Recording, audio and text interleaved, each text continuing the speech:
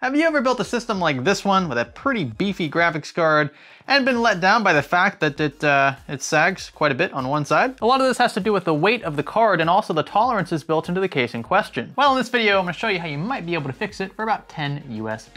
Stay with me. To get rid of that annoying activation watermark, hop on over to VIP SCD Key and purchase a Windows 10 Pro OEM key for fractions of the price of retail. Just use a secure payment method like PayPal, receive your key in seconds, and activate your OS here. Bye-bye watermark. And be sure to use our new offer code SKGS for a sweet discount. Now before I show you the product, which again, it's very simple and you've probably already seen some of these before, but you might not have seen one in a dedicated video like this.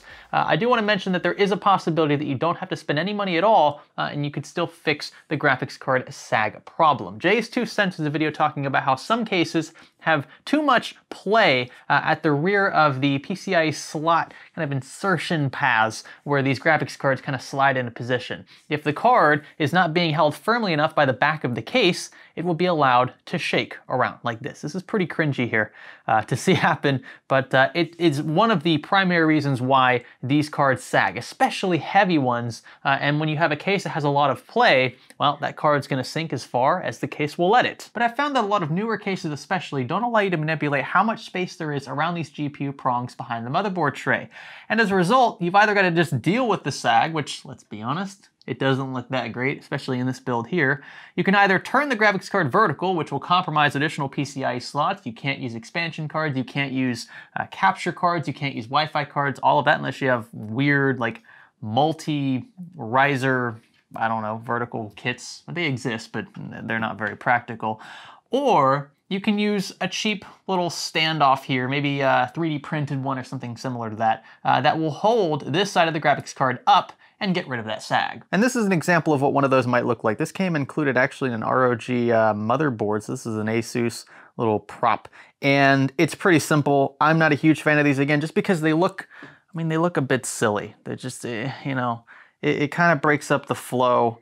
It does fix the sag problem, but I don't know, it's just not my cup of tea. And that's where this easy DIY bracket comes into play. Now, full disclosure, I bought this myself for 10 bucks, figured why not? Actually, I bought 2 of them because I wanted to use one in this rig here. We actually have Fractal now sending a vertical kit for this. You've probably already seen that video by this point.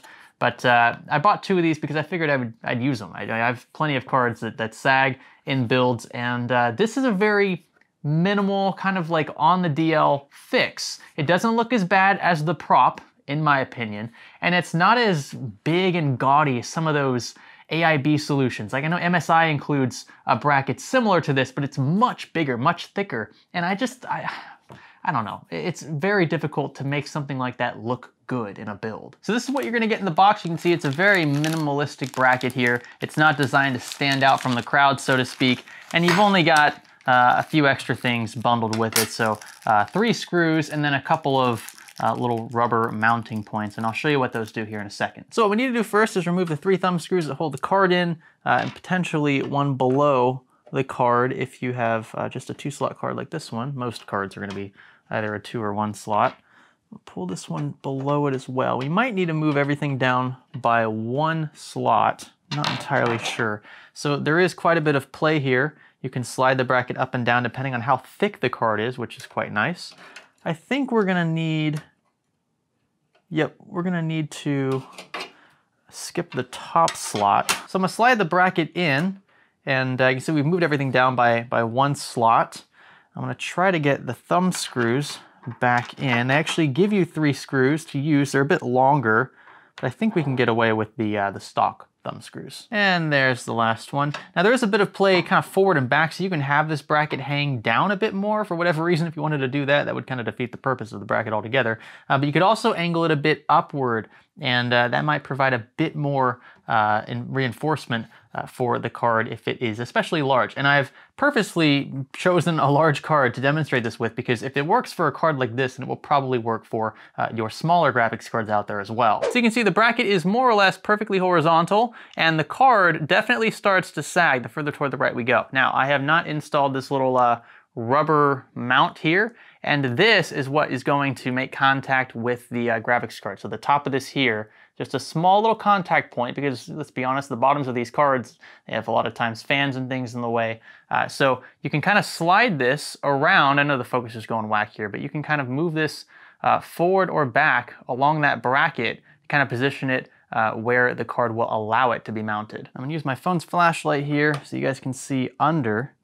There is a fan right in the way of the edge of the bracket. So we're gonna try to put this little rubber stopper probably 2/3 of the way down. And there we go, I think that looks pretty good. The sag it's still probably there, just a tad leaning down, and I could probably fix that with a few adjustments, but all I really did was loosen the thumb screws on the left side, prop the card up. I switched to the longer rubber standoff because it was interfering with the fans. The actual bracket it sits a bit recessed under the card. So when your card is thicker from left to right, this bracket could, if you raise it high enough, hit those fans. And so I got around that by using the included longer rubber standoff. But anyway, if I wanted to tighten things up a bit, I could push up a bit harder on that and then retighten the thumb screws. But I'm really happy with the way this looks. I mean, this is, in my opinion, a night and day difference. My graphics card sag, I mean, it's something that, let's be honest, a lot of people in the comments like to point out when they see it, when it's so obvious.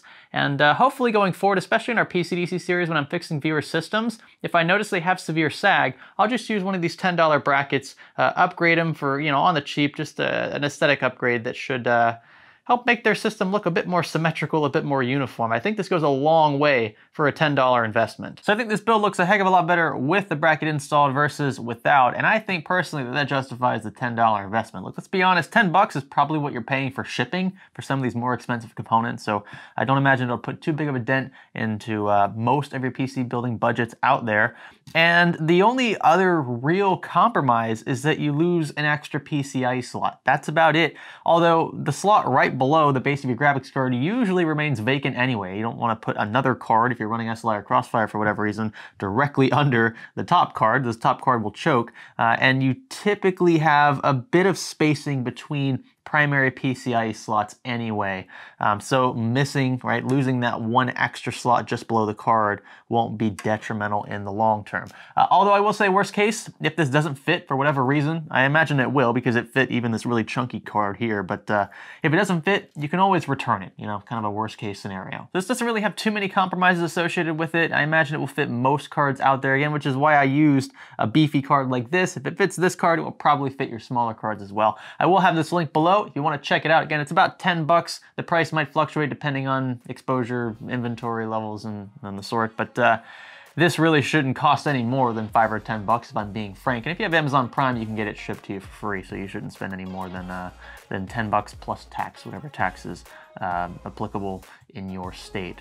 So with that, I am going to package this back. I'm actually going to include this in the build, but I'm going to be turning this card vertical. I had Fractal Design send a vertical riser kit for this build because it's going to the disabled veteran that you guys probably heard about in one of the previous videos. That's what this build is.